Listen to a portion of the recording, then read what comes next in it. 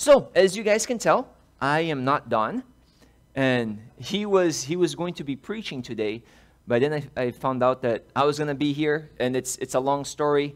Our moving van is delayed because there's a million things happening. Anyway, we're here, and the Lord blessed and made a way because we had been praying about Yasmin's baptism. We had wanted to do her and Lindsay together, but with travels and different things happening, and in the end, it all worked out. And we're just excited to see God moving in all of this. And you guys get a chance to put up with me one last time. So, I invite you to bow your heads and pray with me. Let's pray. Heavenly Father, here we are. Lord, I'm just so glad to see so many young people not just showing up for church, but up front leading out. Lord, and they're only able to do this because they came in all week and worked hard every day for hours, learning and memorizing and doing this, Lord, in order to be able to worship you and to bring honor and glory to your name. Lord, I want to thank you for using children. I want to thank you for dedicated family members, parents, aunts, and uncles. And Lord, I want to thank you for the volunteers. It's summer. They have things to do, Lord, but they chose to be here, spending hours with these kids so that they could have a chance to worship you and to learn about you. And Lord, as we come together to continue to worship and to continue to study, and as we're going to be looking at the Bible, I pray that your Holy Spirit would just guide me as I lead out in this, but also be with everyone, that we may grow and learn as we study your Bible. We pray that you be with us, that you answer our prayers, that you fill us with your Holy Spirit. We pray in Jesus' name. Amen. If you have your Bibles with you, I invite you to open to Isaiah chapter 6.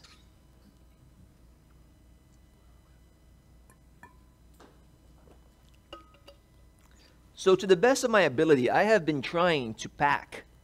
It's not been a straightforward experience. But in between things, I've been packing and putting things away. And as I was going through my things here in the church office, I found all kinds of neat things. There are some cards that you guys gave me my very first Sabbath here. And I got a chance to go through those and read those. And it's different now because I know who everybody is. Like when I first got the card, I was like, oh, this is nice. I have no idea who these people are for the most part.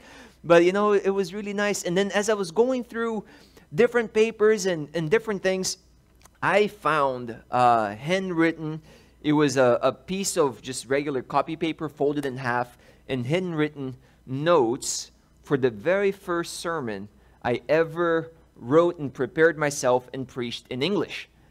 So the story goes, I had just finished my freshman year of theology at Southern, and I was working, we call it canvassing or colporteuring. That's when you go door to door selling Christian books.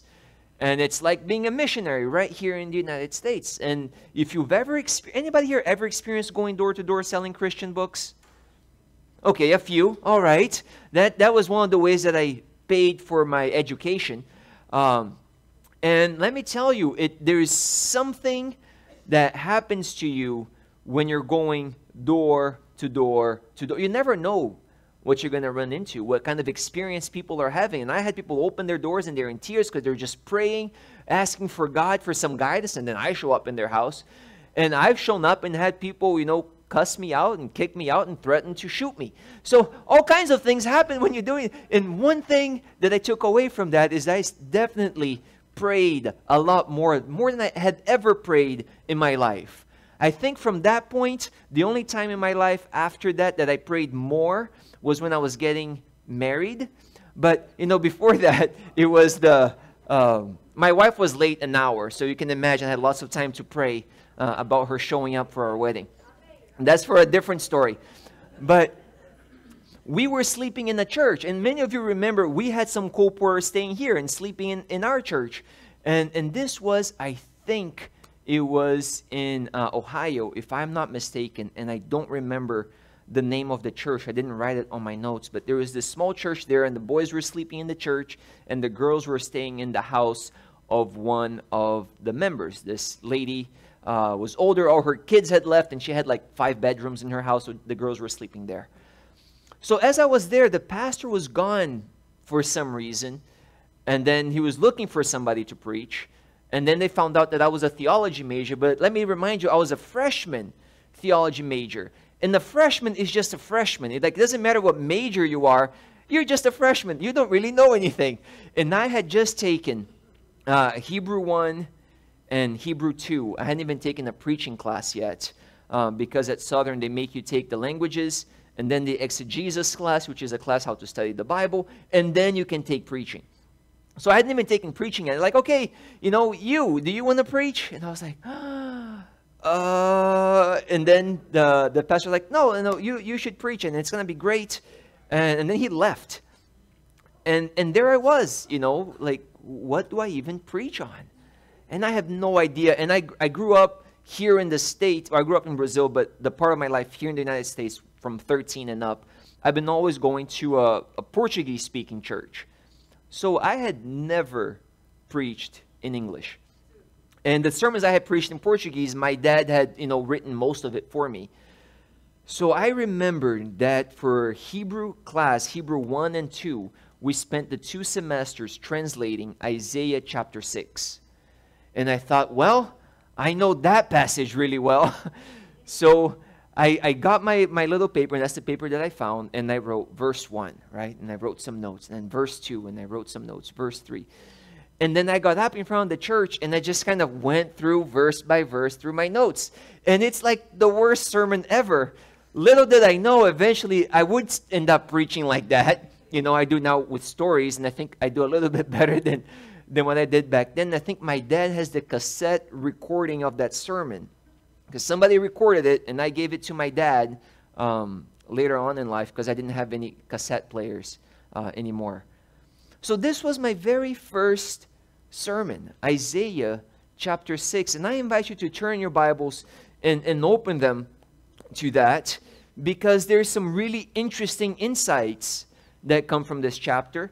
And I didn't really touch on them the first time that I preached, but I think with experience, there's a new appreciation for this text. So I hope that you can join me. Isaiah chapter 6, starting with verse 1, says, "In the year that King Uzziah died, I saw the Lord sitting on the throne, high and lifted up, and the train of his robe filled the temple.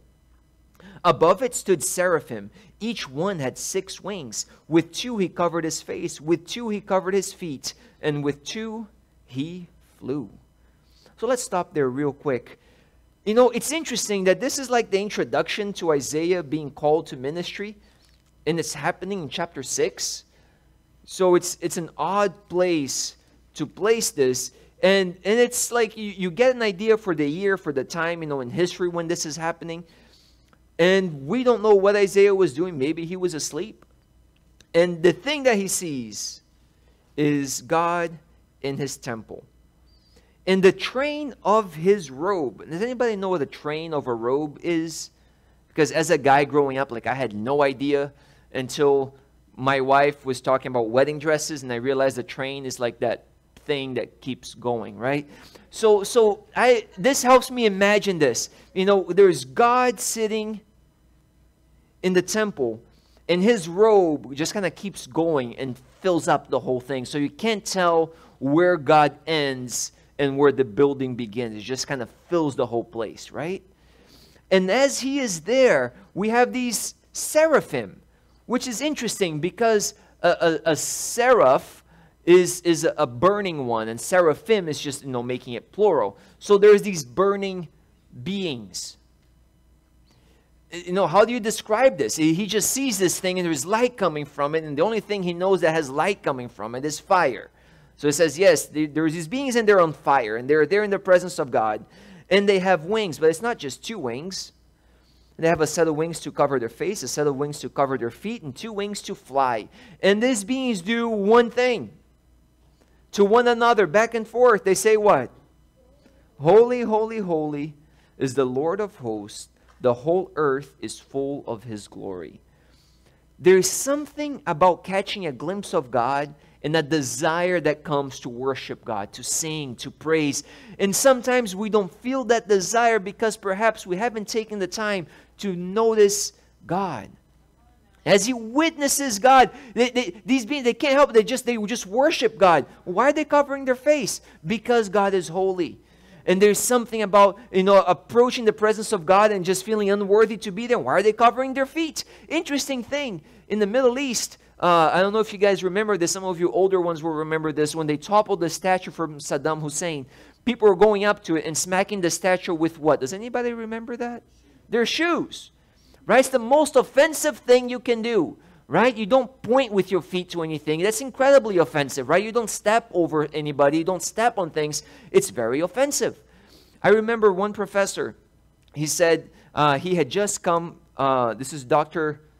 Saman, who used to teach here at Southern. He retired now. And he's like the most mild-tempered, friendliest, like amazing man ever, right? And he's like 5'0", always smiling, very soft-spoken, great man. If you ever had a chance to meet him. And he says that at one point he was teaching, I think it was academy, he was teaching just high school. He preached here. Okay, so many of you maybe had a chance to meet him. He says he's teaching academy, and there is this one student that just, as they're getting books in and out, they're getting their Bible, the Bible falls on the floor, and then he puts his foot over the Bible. And at that point, Dr. Saman just lost it. I don't think he was a doctor yet at the time, right? Like the teacher, and he lost it, and he just went off on that student and gave him a lecture and picked up that Bible because he grew up in the Middle East, and he knows that you don't put your feet on things that you're supposed to respect. And this child had put his feet on the Bible, and he said, in my country, people died for just reading the Bible or wanting to read the Bible. You can't do things like this. And so there is this whole idea, right? So these angels are covering their feet. They're in the presence of God. And you have to understand the vision also correlates culturally to something that would make sense to the audience of Isaiah. They're in the presence of God. They cover their feet. They cover their face. They're singing back and forth, holy, holy, holy. And now verse 4, just imagine this in your mind. Verse 4 says, and the posts of the door were shaken by the voice of him who cried out, and the house was filled with smoke. So the post of the door, the professor who was teaching this class, his strong point really is in archaeology. And he says the posts of the door are fundamental parts of the home. Sometimes when the house burns down, when they're digging up a place, one of the things that they first find or recognize is the posts of the door because it's such a strong, solid foundation. So it says if this is shaking, the whole place is shaking. This is serious worship. This is not like holy, holy, holy, kind of like sometimes we sing, right? We show up at church and we kind of mumble along as the hymn is being sung, and then but they were singing and they're worshiping and the whole thing is shaking. There's smoke and filling up the whole place. And Isaiah thinks to himself, verse 5, about time God recognizes how special I am and brings me right to his presence. Is that what happens there in verse 5? Isaiah thinks, well, I'm so much holier than everybody else. That's why God chose me. Is that what happens? Verse 5, the very first thing that comes to Isaiah's mind, woe is me, for I am undone. I am destroyed. The creation, just the opposite of that, the undoing of someone. And he feels this way. Why? Because I am a man of unclean lips and dwell in the midst of people of unclean lips. For my eyes have seen the King, the Lord of hosts. So this man, who is the one that God chose to do something very special, finds himself in the presence of God in a vision, and he thinks he's going to die because beholding God, he realizes, I am so full of faults. And it's not even that he has done anything terrible. What has gotten him in trouble? According to his own words, his lips, the things that he says. Sometimes as Christians, if you've been a Christian long enough, you can do pretty good in keeping your hands from doing anything evil, right? We just use our mouth. And I mean, it can do so much more damage than our hands sometimes. I always say like, oh, it's not hurting anybody, it's just words. But Isaiah becomes convicted. I have misused my words. My lips have uttered things that should never have come out of the lips of someone who loves God. It says, not only that, I'm surrounded by people with unclean lips. And as Isaiah realizes that and fears for his life being in the presence of a holy God, as he speaks these words, the angels and God realize their mistake. And they say, we can't use this man, he has unclean lips. Is that what happens in the story? Like, oh man, send him back. Bring somebody else. He has unclean lips. Okay, Isaiah, you have 1 week, to clean up your act. Wash your mouth with soap, and then come back here and we'll give you a second chance. Right? We'll do another interview. Is God concerned that Isaiah is less than perfect at this point? No. Isaiah is there. He recognizes, I'm not worthy for this position. I'm not worthy for this calling. And let me tell you, for some of you who are leaders in this church or considering a leadership position, you have this desire to lead, let me tell you, some of the best leaders that I have ever worked with were men and women who felt like they could not do it on their own. They weren't good enough. Some of the people that have given me the most trouble in my life are the ones who knew everything. If you find someone who knows everything, be careful. It can be tricky dealing with people like that. So Isaiah says, I don't know. I can't do this. I'm not perfect. There's issues in my life. And look at verse 6, the answer to Isaiah's recognition that he is not fit to serve God. Verse 6 is, one of the seraphim flew to me, having in his hand what? A live coal. What's a live coal? Hot coal, right? Where was a live coal? In the fire. Okay, good. So we understand the idea of a live coal. So he brings this live coal, which means it was just taken from the fire. And the verse explains it, which had been taken with tongs, because it's hot, from where? From the altar. Now let me ask you this. This is the time of Isaiah, right? Has Jesus been born yet? Not yet. So what's in place in Israel at the time? They have what? Sacrificial system. Right, we're sort of familiar with that. The sacrificial system means that you bring an animal and the animal dies in behalf of the sinner. Traditionally a lamb, but it could be a goat, it could be, there's different things, different sacrifices. But there's this idea of substitution. That means something dies in my place. So in heaven, apparently, in the sanctuary, they also have a altar. And there's a fire burning there, and he brings the tongues from that altar, touched the mouth of Isaiah with it, and said, behold, this has touched your lips. What has happened? Your iniquity is taken away, and your sin is purged. Let me ask you, did Isaiah do anything to deserve this? But this is the Old Testament. Is this a sacrifice that Isaiah offered up in heaven? No. Nothing to do with him, right? He was chosen. He shows up there. He recognizes he's not good enough. An angel goes to the altar, brings the coal to him from the sacrifice that we don't hear much about. But there's this idea, something's going to happen, or something happened, or there's something about this altar that cleanses me. Not because I deserve it, not anything that I did, something that was done for me. And the moment he is cleansed and that his sin is purged, and just let me talk about this a little bit more. This is the Old Testament. But you know what I see here? I see grace. I see Isaiah being there because of grace, because of what God is willing to do for him, because of Jesus who would one day die for him. And that sacrifice already cleansing Isaiah at that point. Not anything that he did, something that was done for him. And once his iniquity is taken away, once his sin is purged, which is interesting, the iniquity and the sin seems to be just, his lips was enough to make him unworthy and to need to be cleansed. So just the things that we say, yes, it's bad enough that it requires a sacrifice of Jesus.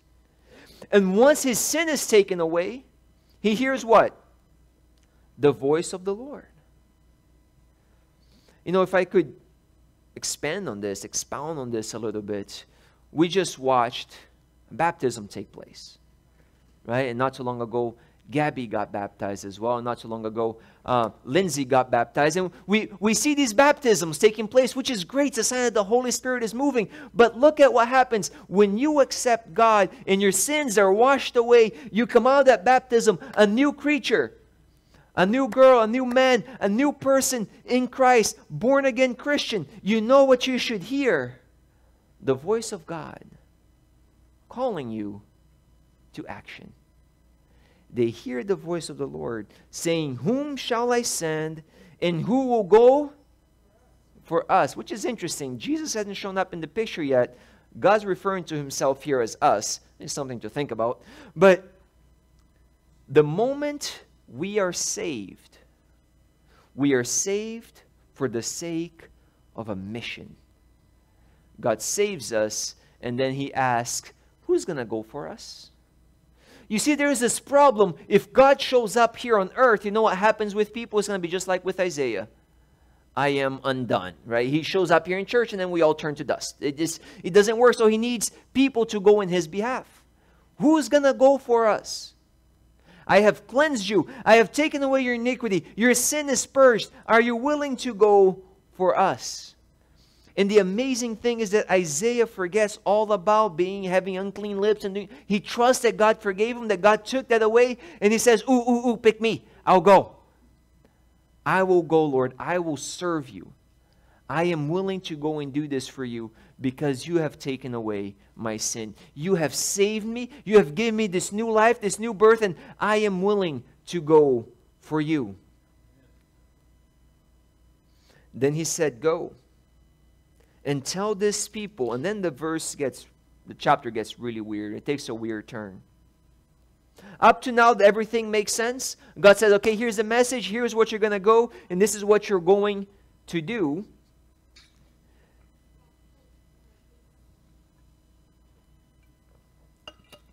And we come to verse 9.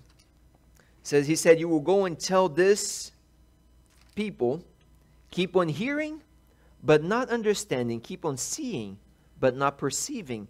Make the heart of this people dull, and their ears heavy, and shut their eyes, lest they see with their eyes, and hear with their ears, and understand with their heart, and return and be healed. That's not a very nice message. That seems to be the opposite of what we should be doing. And this is where context is very important. We have to look at what was happening. That's why this doesn't begin in the very beginning of Isaiah. It comes in chapter 6, because there's some things going on. You have to keep that in mind by the time this message comes along. You see, Isaiah wrote this in the setting of the Syro-Ephraimite War, and he was expressing in dramatic fashion his opposition to King Ahaz's trust in the king of Assyria rather than in God. So the king has been warned by Isaiah to trust in God. Instead, he has chosen to trust the king of Assyria. And this has been going on for a while, and God is frustrated with him. And Isaiah has this message, which is the equivalent of shock therapy. Okay, you're going to show up, and you're going to tell him exactly what he's doing. And I'm guilty of doing this sometimes with my children. And it's not a good thing. My wife corrects me on it. I see them doing something that's not very smart. And I say, oh, good job, keep doing it. Let's see how much worse it'll get. You know, she's like, don't talk to your children like that. I'm sorry. But it's like, what do you think is going to happen? So this is what Isaiah is doing. He shows up and says, yeah, keep doing it. You know what's going to happen? You're going to be destroyed. You're going to keep turning away from God, and you're not going to hear his voice anymore. And if you have been involved in ministry, you have found yourself in a similar situation at some point. Maybe sometimes even with your own family members or co-workers or friends, where you share them about the will of God and God's plan for their life, and it's like they do the exact opposite. And things don't turn out very well. And then they come by complaining, oh, I got hurt. It's like, well, I'm trying to warn you. I tried to tell you this is not the way for you to go. And the next thing you know, they're doing the same thing again. Oh, this time it'll be different. And they get hurt again. And you're like, what else can I do? And God is telling Isaiah, you keep preaching.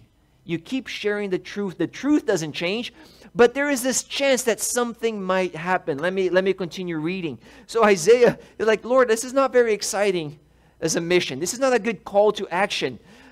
How long do I have to do this? Verse 11, how long, O Lord?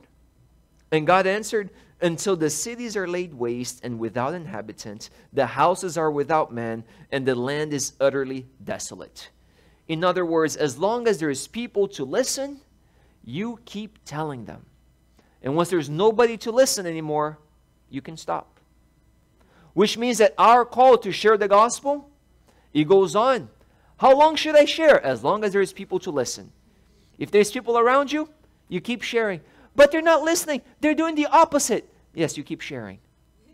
By telling Isaiah this, God already got ahead of him and prevented him from finding any excuses to quit. Because what are our excuses to quit? Well, I tried and it didn't work. Therefore, I'm going to stop. Right? I tried with my children. I tried with my neighbor. And nobody's listening, so I'm just going to stop. I've been coming to church for all these years and nothing seems to change, so I'm just going to stop going. And according to God talking to Isaiah, it's like, no, you don't get to stop. Even if nobody's listening, you continue to do what I'm asking you to do. Why? Verse 13, the very last verse.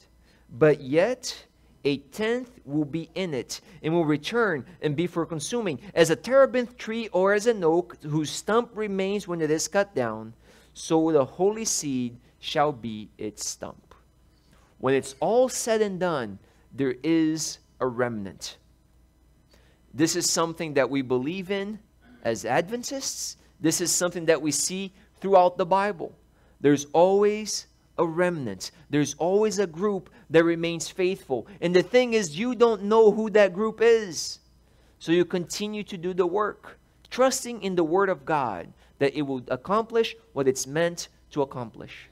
You may not witness the success or the outcome that you desire from your labor. I don't think Isaiah ever got to see it. But you know what? We're still reading his writings to this day. And the things that he said were going to happen, happen. And some of the reasons that we know that Jesus is the Messiah is thanks to the things that Isaiah said, even though he went through most of his life feeling like a failure. Like it didn't make any difference. Like he only made enemies, but he remained faithful to God. Now, I just want to clarify here, I don't want you to see this as a call to go and make enemies in the name of God. That's not the case. He was dealing with a specific example. But the thing is, as you're sharing the gospel, you can't help it. You're going to make some enemies along the way because some people just don't want to listen. They're just not interested. If you focus on those, you're going to lose heart. You have to remember there's that 10%, there's that tenth, right? That tithe that remains. There's that tree stump that will be there after the tree is removed. There's going to be some people who are going to listen. It's going to change their lives. And,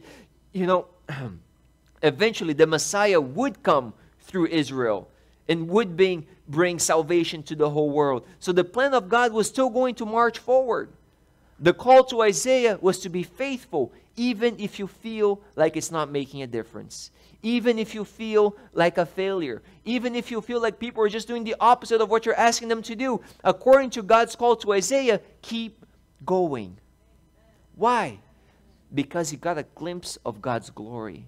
He realized God is real. And he realized being there in the presence of God, that God, if you want me to do, I'll do whatever you desire because you took away my iniquity. You cleanse me from unrighteousness. So as God offers me his salvation that I don't deserve, I am then willing to live my life for him.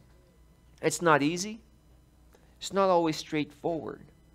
But it is what God calls us to do. We may not all be like Isaiah preaching the way that he did, but we're all called to share in some way according to the gifts that we have received. And if you were to talk with the amazing volunteer team that we saw up here about, their experience with VBS, I'm sure they will share with you. There were challenging moments.